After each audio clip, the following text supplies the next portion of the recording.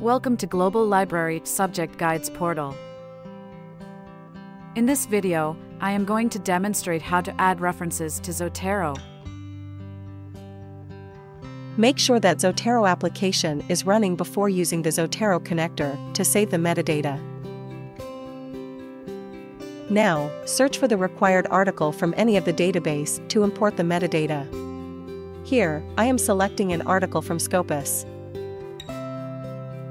Select the Zotero connector to import metadata into Zotero.